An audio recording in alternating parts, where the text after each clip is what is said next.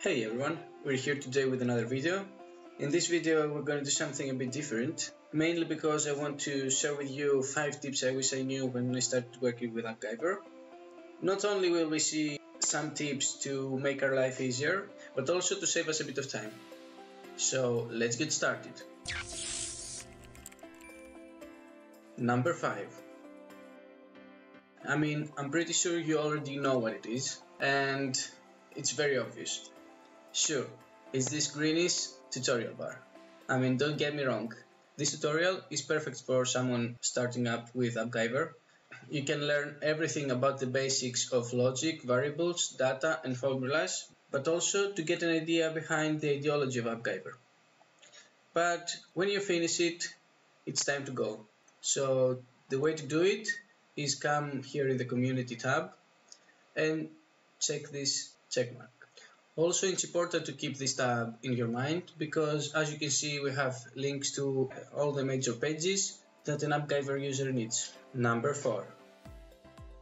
In number 4, we're coming back to a previous video about connecting an API for phone number validation. If you're interested, you can check this video out. I will link it down below. So, one tip we can take from that video has to do with the data connector here in the composer. So let me show you. After connecting the API, in any case, what we want to do is import data to our app. So let's say we want to validate the response of the API. The way to do that would be to use an if condition and check some of the values returned from the API, which we can find in the output. But as you can see, the output doesn't have any value from the API. The way to correct that would be to let the composer know what to expect as a response from this API. To do that, we have to go in data, and the steps we need to take are first create a test query,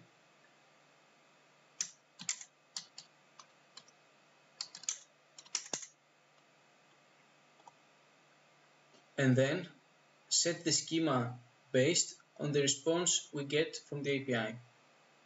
So pressing this button, you can see the response has populated automatically and the schema is set.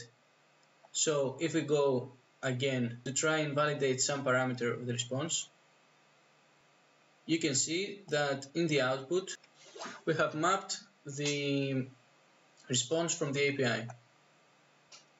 So whenever you're using an API, remember to set the schema from the response. Number 3. This one will be especially useful if you're a beginner. Here we have a page variable called image, and as an initial value we have an image URL. As you can see, the type of the value is text. Now let's try to bind this page variable with this image. If we try to do it this way, you might have guessed that we won't be able to, because the page variable is incompatible with the component we want to bind it. But if you know that it makes sense to bind those two together, the way to do it is using a formula and binding it from here. As you can see, we have some error messages, but they're yellow, and so we can save the formula. If we give it a try, you can see that the image shows perfectly. Of course, the right way to do that would be to come in the page variable, which is typed from text to image URL. Then, if we try to connect it once again via the data and variables, you can see that we can do it fine. Number 2. Number 2, I wanted to tell you something about the preview app. First of all, you can open the preview portal from here and have access to the app on the web. But also, if you have the mobile version of the preview, you can test your app on your mobile.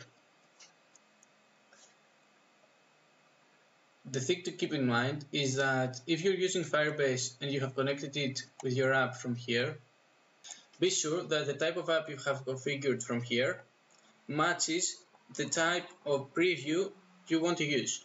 Meaning that if you have only connected in web app, when you go to test your app on the mobile preview, some features might not work, like authentication. So the tip here is that even if you're only making application for mobile, you can also configure for web application in this connector. So you will be able to test your app easier from the web preview. Of course, not all the components work both on mobile and on web, but this tip can help you test your app even if you don't have direct access to a mobile. Number 1. In this place we have a very simple but yet helpful tip to help you save time. Let's say that we want to add a new set page variable logic between those two logics. One way to do that is deleting this connection and then creating two new ones.